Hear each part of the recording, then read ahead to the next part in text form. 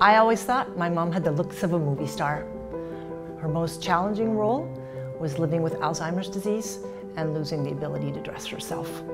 She had to be rolled on her bed from side to side in order to get dressed. This was painful for her and difficult for the caregivers. We set out to create something better, a dressing solution that is more dignified for those that need assistance dressing. It's easier, much more comfortable, and definitely more fashionable. Clothing that provides a level of care, compassion, and respect for those that deserve it the most. This is adaptive clothing today. Velcro is bulky and it can hurt the skin. And the excess fabric in the back bunches up, can expose the skin, and cause pressure sores. These features haven't changed since the 70s, and as you can see, neither have the styles. I'm Pat Quinn.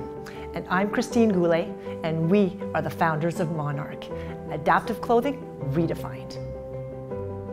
As a doctor of chiropractic, I studied the body mechanics of those individuals who require help dressing and also of those who do the dressing. We reinvented the dressing ritual with an innovative, patented design, and we have been able to reduce body manipulation by up to 75%. Monarch's fashions feature classic styles, and our color palette is beautiful.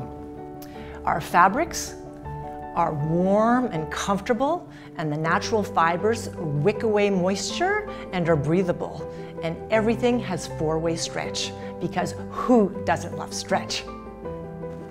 The Monarch Under and the Monarch Over are our first products. Women's pants and men's apparel are currently in the design stage. We are proud to introduce you to Monarch. Our fashions are easy to wear and make it easier to care.